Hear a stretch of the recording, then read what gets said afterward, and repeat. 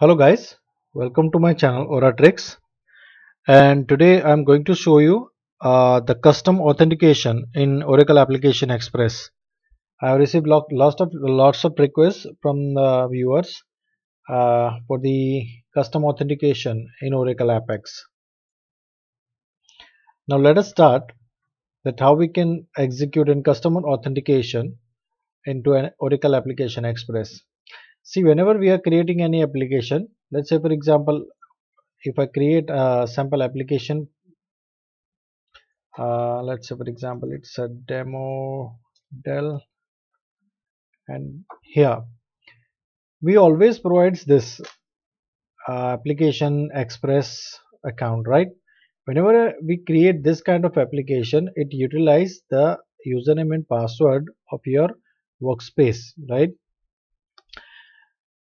But there are number of cases. Let's say for example here you need to provide your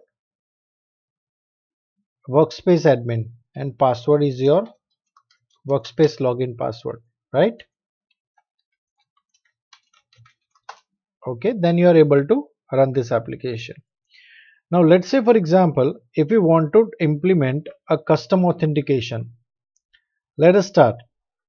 I'm going to explain from table creation to data insertion to login modification. Let's say for example if I create a table name called as a ytc underscore login, which I have already done. Go to SQL workshop, then this YouTube channel, this login, right? Okay, in which I have provided login PK, that is a primary key, entity owner FK. See, what I suggest is, okay, we should have only one table for all the type of users. Let's say for example if you are implementing a system in which there are almost 3 to 4 different types of users, right? So you can have 4 different type of accounts for that. Let's say for example in this I have currently only an admin account. Okay, so I have created this table in which admin pk is primary key, name and email id. So I'm going to use this admin pk as this owner, entity owner fk. So whenever an admin is login, so entity owner will be checked. Second field is entity fk. This is also an foreign key in which we need to create an entity type. So again I have created ytc underscore entity type in which I have mentioned entity pk as a primary key and entity type as a varchar, in which let's see the data. First one, I have entity type is admin. So if the entity pk is 1, so we can identify that particular user is admin, and if there is entity pk is equals to 2, then it's a user. Other fields are username, password and email id, right? So we have created a table like login pk, entity owner fk, and this and that. We need to put a one constraint like entity owner fk and entity fk should be unique and the username should be unique. Okay, next, as I explained you, we required entity type which we have already created, entity pk, the entity type, and we need to provide a primary key constraint in this. After this we need to add another constraint and we are referencing entity pk, and we are creating a sequence also for both the tables. Now we need to create a package which contains 2 different functions. For example, I have created a package name called as a ytc underscore pkg, in which I have defined login underscore redirect underscore function which take username as a input and returns a varchar2. Second one is login validate function which take username and password and it will return boolean true or false, and package end. So let me show you packages, then ytc and this one. Hope it's readable. Create or replace package name as function first and function Second, now we have to create a package body. So let me show you, which I have already created. See, create or replace package body, package name as function, function name, username as an input, and returns varchar2. So we are returning a page ID. We can select decode. We are decoding if the entity fk which we have utilized. Let me show you. YouTube channel. Okay, entity type. If the entity fk, this one is 1, this, then we are going to redirect to a first page number 100. If the entity fk is equals to 2, then we are going to migrate them to another page. So ultimately this 100 will be an admin home page and 200 will be a user home page. So whatever the navigations we need to provide, we have to put on this tables only, right? So into vpage id from login, where okay, we need to provide this instead of login. We need to provide ytc underscore login, where lower username is equals to lower uname, and we are returning its page id.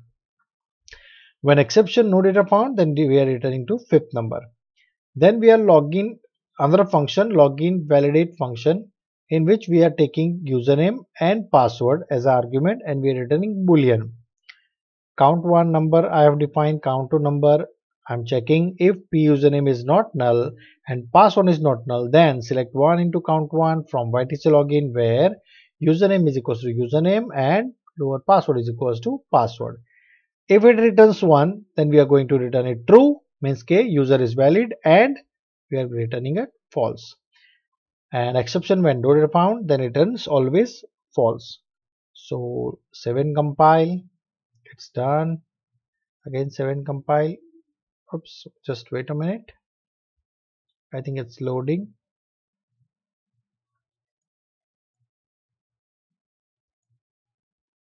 This has a problem. Just a minute.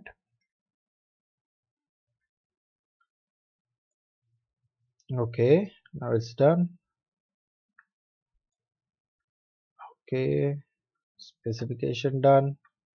Now, the next thing that we required after executing our PLSQL package, we have to go to the shared component of your particular application. So let's go to the application. That was just a minute, this one, and shared component. Here we need to change this one, authentication schemes. So let me click on that. Here we have provided Oracle Application Express authentication. Now we have to change it. Okay, so click on that. Here you need to provide it as a custom.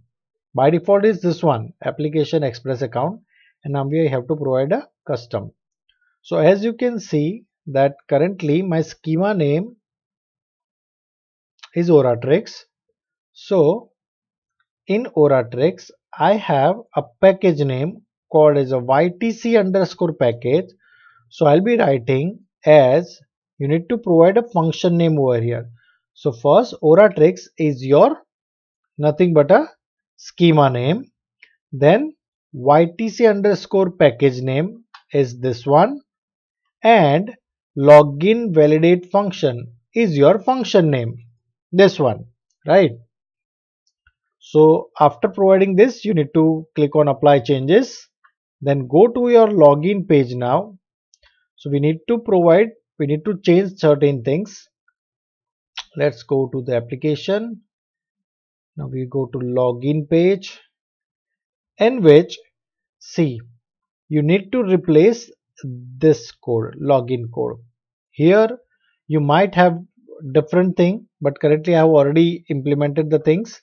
So flow, whatever the content you have, just replace it with this content, www underscore flow custom authentication dot stdn dot login p underscore uname is equals to whatever you have currently, this here, session ID is equals to this, and page flow ID, your schema name plus your package name, your function name, and we are transferring username, right?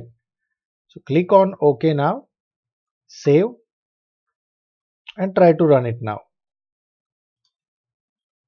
Let's run with this by default account, and it provides me certain error, right? So let me log in now to my account.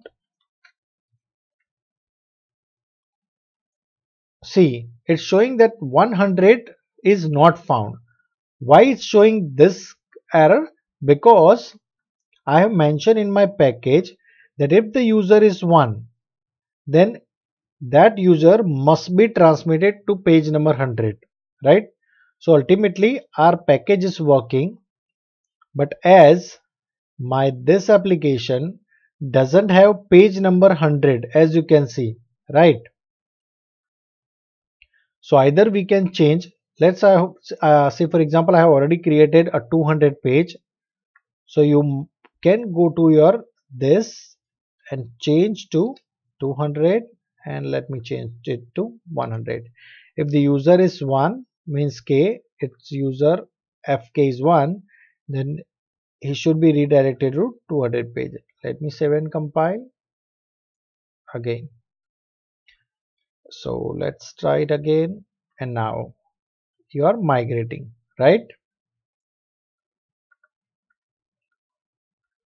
So now it's working. As you can see that in my table I have already entered a data ytc underscore login data. I've already created one.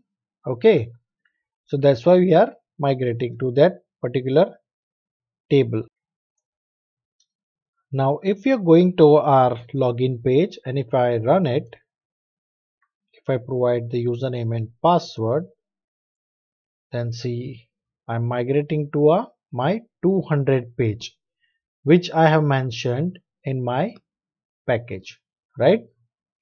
So if you have any doubt while implementing this thing, just comment me. I'll be try to update this, right? So subscribe this channel. Some new videos I'll be posting. Okay. So thank you so much.